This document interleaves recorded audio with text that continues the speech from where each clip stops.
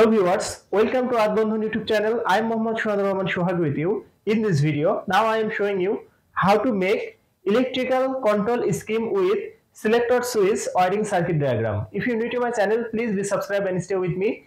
Press the bell icon for more my video. If you already subscribed, thank you so much. So viewers, let's start. Double pole MCB 1, contactor and overload. Double pole MCB 2.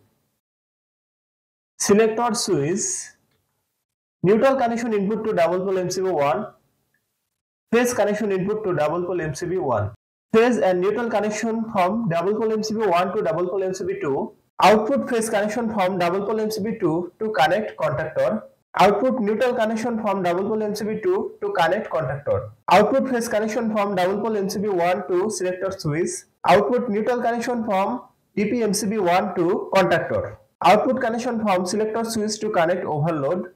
Output connection from overload to connect contactor. Output connection from overload for load. Now this circuit is ready for use. So viewers, that's my video. If you like my video, please like and share my video to your friend.